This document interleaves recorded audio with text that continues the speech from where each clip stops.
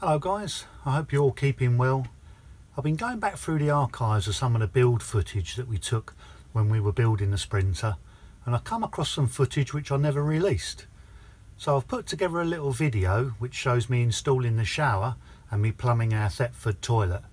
Now not everything goes according to plan, and you'll see as the video progresses we had a few issues with the toilet. The job for today is to fit the shower mixer into the shower cubicle. What I've gone for is this manual mixer valve. It takes a hot and a cold supply. It was just a budget end one that I got from B&Q. It was just a tad under £50. So I'd imagine you'd get a similar sort of thing at Lowe's or something like that in America. Just a chrome plated mixer, manual mixer, not thermostatic. It's got a hot and a cold supply.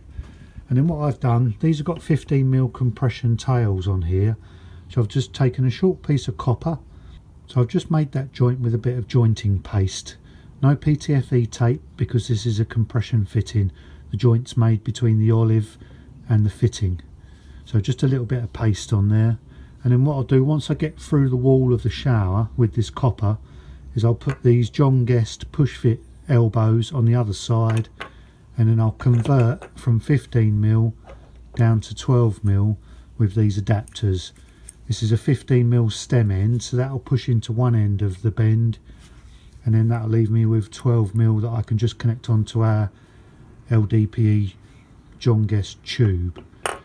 I don't like burying any fittings in the wall, so I'm just going to have a short bit of copper through the wall and the fittings will be exposed on the other side of the garage. You can recess this mixer, you know, it would look a little bit prettier I suppose, but then all of these fittings and all of these compression joints would all be buried in the wall and you wouldn't be able to see them. So if you ever had a problem or there was a leak on any of these, you'd never know until it was too late. All we need to do now is mark up 150mm centres for these copper pipes and drill 2 holes, and then there's a small mounting bracket which goes dead in the centre of those 2 holes which the mixer fixes to. I'm going to drill a couple of pilot holes to start with, and then I'll measure off of that, make sure it's level before I drill the 16mm clearance holes. So I've drilled 2 16mm holes through the shower cubicle into the stud work at the garage on the other side, and that'll give us a good screw fix in for the actual shower mixer. I can put some decent 2-inch screws in there, and that's not going to go anywhere. That's going to support it really well. This is the little brass bracket that holds the mixer onto the wall. You put 3 screws in those slots, and then the mixer just nips up onto that groove with some Allen keys. But obviously to get this positioned exactly in the right place, what I've done is I've just pushed the mixer through with the copper tails on, pushed it into position, and then with a pencil I've just penciled round the end of the mixer. So then I can get this screwed into position. I can centre it in the middle of that circle that I've just penciled, and that should give me the exact location for this bracket. I'd rather do it that way than just rely on measuring it and marking it, because at least I now know that that's exactly where that mixer is going to end up. So now I can see the pencil mark that I've made around the mixer. I've just got to get this little brass bracket centred exactly within that circle, and then put 3 screws in it.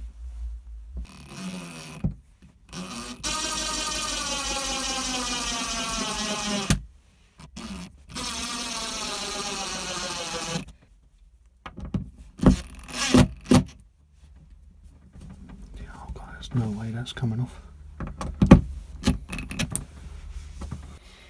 I've just put a little bit of Sikaflex on the back of these flanges just to seal those penetrations.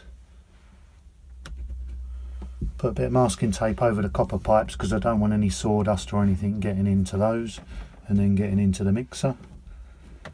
Just push that all the way home and that should okay it. That's it. That's it. That's it. It's on. Push these little flanges home. Squeeze that little bit of Sikaflex. Tighten up these little Allen.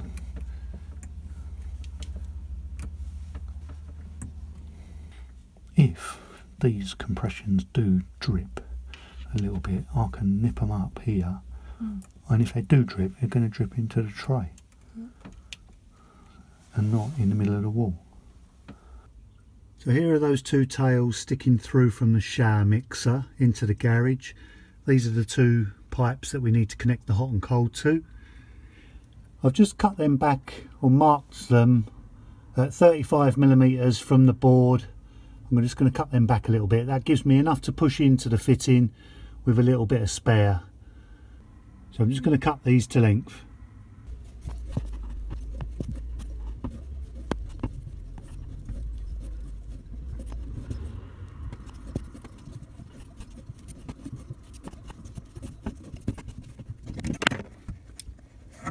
And just push that 15mm elbow on there now.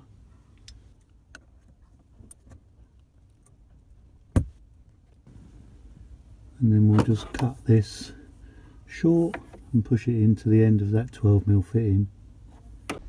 So that completes the installation of the hot and cold water services to the shower. It just remains now to test everything.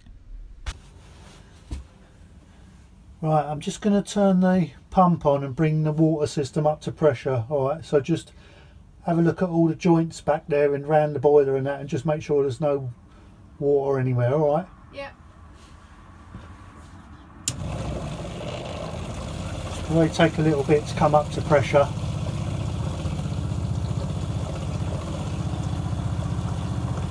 Everything in the boiler alright? Yeah, that's fine.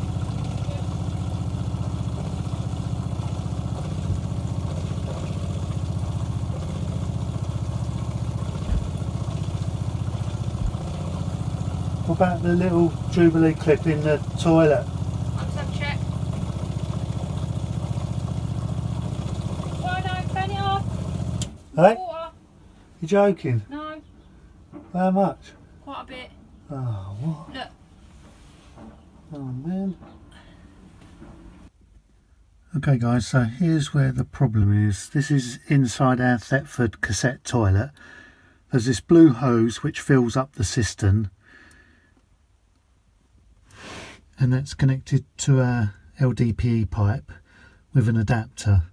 And obviously the only way we can connect onto that blue hose is with a barbed fitting and a Jubilee clip. And that is where the water's coming from. This is the only Jubilee clip joint in the entire van, and it's the only one that's leaking out of all the other joints. I hate Jubilee clips. They're an absolute nightmare. I'll show you why I think this is leaking and what we're going to do to try and fix it. Now we can't leave this unattended obviously, because water dripping down inside the toilet here is going to get underneath the tray, and then that's just going to run throughout the van, and it's going to get into all of these bits of furniture board, and then we'll end up with a world of trouble. So we've really got to tackle this before we can go any further. Now the problem with Jubilee clips is just a bit of a poor design really. A lot of them have like a square block on the back of the worm drive, and that creates an uneven circle, and you can see this one in particular has got this little step here, so it doesn't pull up evenly, and it leaves you with a little gap where water can just squeeze through. This one is a little bit better in design. It's not so much of a step in it, but there is still that part where they overlap, and that's where I suspect it's leaking from. And the trouble is with these things is when you do them up, there's a fine point between doing them up enough and doing them up too far, because you can actually just make it completely worse by over tightening them. So how am I going to solve this? Well, I jumped online on one of the Facebook caravan and campervan motorhome forums. There was a discussion there about the same exact thing, and one of the guys there suggested using fuel clips from a motor spares place. So I popped down to my local Halfords and I've picked up these 12 to 14mm fuel line clips. Now these have got a slightly different design. Let me just open up the packet so we can get a closer look.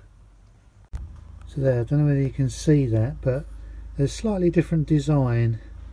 So that means it's got a more smoother circle to grip on that hose. So I'm hoping that these will do the trick. And then the other thing I'm going to do is I'm going to try a bit of PTFE tape around that barbed fitting, so that will take up any irregularities on the inside of that piece of hose.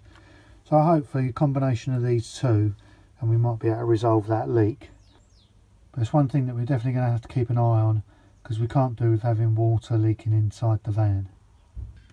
So that's the barbed adapter which goes from a threaded connection onto that barb. That threaded connection has got a rubber washer inside there and also a little bit of PTFE tape on that joint, so that joint is actually fine. It's just where this hose is pushed onto that barbed fitting, that seems to be where the leak is. So I'm going to wrap a little bit of PTFE tape around that barb fitting, and then we're going to try that fuel line clip, see if that does the trick. Okay, so that's that joint remade. We've got a little bit of PTFE tape around the barb, and we've got that new fuel pipe clip. That does seem to have gone on there a lot smoother. So fingers crossed, all will be good. Let's pump up the water.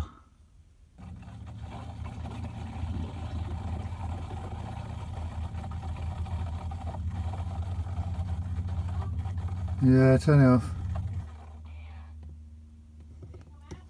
Yeah, there's a little puddle there. Okay, so it doesn't look like that's worked. It's still leaking, that joint. So I've been down to my local caravan accessories shop this morning and got myself one of these 12mm to 1/2 inch push fit adapters. So we'll give this a go. I think the previous hose union connections I was using were 10mm. So maybe they're just not that big enough, and I need to maybe warm up that hose and stretch it over a slightly larger fitting, and I might get a tighter fit. Let's try this. Okay, so that's the fitting that I just taken out of there. I did have that bit of PTFE on that barb because that's where it was leaking from. It wasn't leaking from this thread, and it wasn't leaking from this push fit fitting either. So this is what we've got this morning. Now this is really two fittings put together. It's a 15mm push fit by 1/2 inch adapter, and then there's a 15 to 12mm stem adapter pushed into that, just to reduce that fitting down to 12mm to match the LDPE pipe. So this will go onto the blue pipe, and then this hopefully will go into this hose, and that will make a bit of a firmer connection. This is 12mm and this one was 10mm, so maybe that was just a little bit too small. I may have to put this in some warm water just to soften it enough to get this inserted, and I'm still going to use that fuel pipe clip because I think they are a better design than a normal Jubilee clip. Let's go and get some boiling water and let's try that out. Right, I've got some boiling water in the cup here. I'm just going to let this hose sit in here for a little while. Hopefully that's enough to just soften that. I'm expecting this to be a little bit of a tight fit. Might be liking the new mugs. If you fancy a mug yourself, you can click on the Redbubble link at the top of the YouTube page. Grab yourself one of these and also give a little bit back to the channel in the process.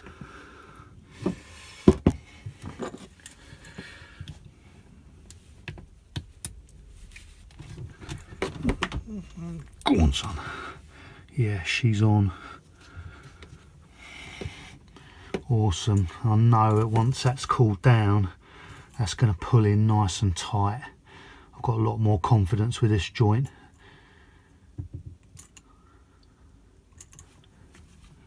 Yeah, that's lovely, brilliant. That's super tight on there now. And the key I've been told with these Jubilees is not to do them up too much, because you can over tighten the fitting and you can crush it, you know, and effectively create a leak. So you just need to just nip them up so they're snug and no more, really. Well, to be honest with you, if this leaks, I don't know what more I could do. This has got to be the one. Now, that goes down in there. Ideally, I want that facing away like that, as it's out of the way. So it needs to be somewhere like that. Right, it's just getting a little bit of resistance on that clip now. So I think that's it. I'm not going to do that any more than that. You can just see it just sneaking in on it, but no more. I'm going to leave that now, and hopefully that has done the trick.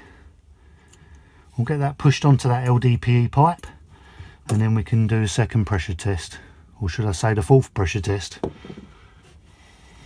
Right, fingers crossed everybody. Let's go and get the pump on.